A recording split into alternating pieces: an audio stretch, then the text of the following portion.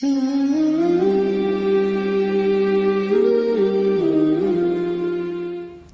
evening, everybody. I'm Aarti. I'm an engineering student. I believe that most religions are just a set of beliefs. Hinduism is a belief, Islam is a belief, Christianity is a belief. And most major religions like the Islam or the Hinduism or the Christianity have been formed through ages. They have come past through a lot of ages. So there can be a lot of additions and subtractions which can add value to the religion and which can also cause some kind of a demolition to the name of the religion itself. So my question is, why do we have to stick on to few religious books like the Quran or the Vedas to follow a life of our own? Why can't we just take the rights, the positives and the negatives and leave the negatives alone and take the positives of the Quran and take the positives of the Vedas alone and lead a life of good?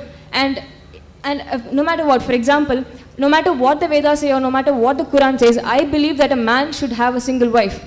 And I would definitely not agree upon the fact that the Vedas contain something like that or the Quran contains something like that. It is up to my conscience to leave off the negatives of however great a religious book might be and take the positives of the book alone. And why are we here to even discuss about why are we here to even discuss about the differences and similarities between the two great religions? Why can't we just take the positives of both religions and just lead a life of our own?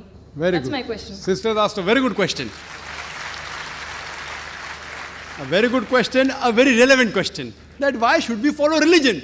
Why Hinduism, why Islam, why Christianity? Why not follow the good things of all? And that's it. Finish. Who will decide what is good, what is bad?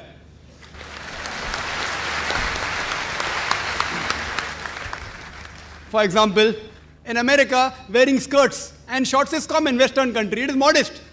So for there, wearing skirts and shorts is modest. If you wear in Chennai, if a girl walks on the streets with shorts and skirts, you will call it immodest, including you, sister. Even you will say she is immodest. So what is modest in America is not modest here. When I went to America a few years back, there was a person who told me that you Indian women, you are immodest. I was shocked. Why? How come Indian women are modest? Because when you wear the sari, you show your belly. So for the American, the woman showing the belly is immodest. So who will decide? If you go to certain Muslim countries, the Arab countries, looking at a woman, staring at a woman is immodest. Here, as long as you don't touch a woman, you can talk to her, you can look at her, it's modest. Therefore, when you greet the Indian, they say namaste without touching. In the Western countries, it is common that you shake hands. So shaking hands between a lady and a man is modesty. As long as you shake hands and don't touch any other part of the body, in some Western countries it is modest. In other Western countries, kissing a woman on the lips and the cheek is modest. In some Western countries, you can do what you want, the male and the female. As long as you do willingly, it is modest. Who will decide? Who will decide?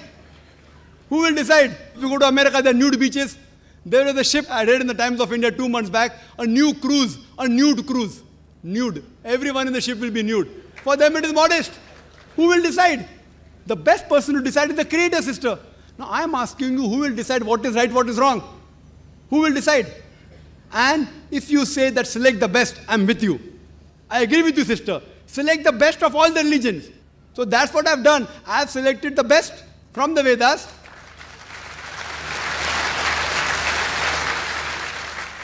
But what is best is not best for you.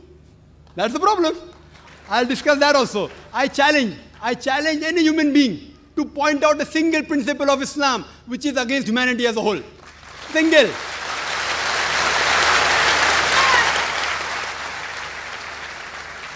I challenge, I say, I am not speaking on behalf of the other Muslims. I am putting my head on the guillotine. I challenge anyone. Yes, there may be many non-Muslims who may think certain thing is wrong. For example, the sister disagrees with a man having more than one wife. I'll discuss that, inshallah. After I give you the answer, you'll be convinced, inshallah, God willing. You'll be convinced. For example, if you ask a problem, 2 plus 2 is how much? If you don't know the answer, I'll give you the answer. Now, once you know the answer, you get convinced. So what do you have to discuss, sister? The things which you don't agree, you can come on the microphone and tell me, I am just a student. I'll try my level best with Allah's help to try and reply. Now, though the Vedas say you can marry more than one wife, the Christian Bible says, the Quran says. Now, you don't believe in all of them, no problem. Let's talk about logic. Sister, do you know, by nature, male and female are born in equal proportion? By nature, male and female are born in equal proportion. But if you ask any pediatrician, a doctor of the children, he will tell you that the female child can fight the germs and diseases better than the male child. So in the pediatric age itself, there are more male children dying as compared to female children. So in pediatric age itself, there are more females than the males. As life goes on, there's death due to cigarette smoking, death due to alcoholism, death due to accident, death due to war. More male are dying as compared to female. So today in the world, there are millions of women more in the world as compared to male. Only in some countries, third world countries like India, the female population is less than the male population. You know why? Because of female infanticide. According to a BBC report, according to Emily Buchanan on the program Let Her Die, the topic was assignment. Every day, more than 3,000 fetuses are being aborted in India after they identified that they're females.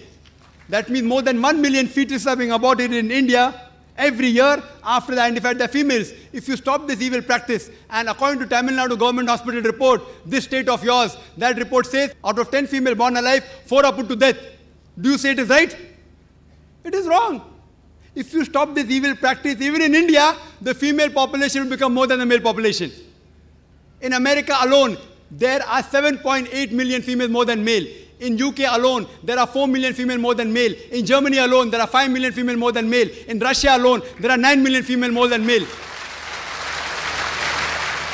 God alone knows how many millions of females are more than males in the world. Suppose, sister, hypothetical question. Suppose my sister happens to live in America. Or suppose your sister happens to live in America, USA, and the market is saturated. Every man has found a woman for himself. Yet, there will be 7.8 million females who will not find life partners.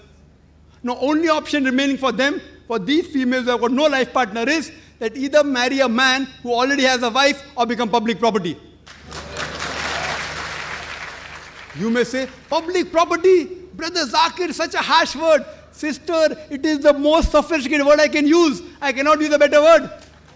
In America, on average, the statistics tell us a person has 8 different sexual partners before you settle down with one.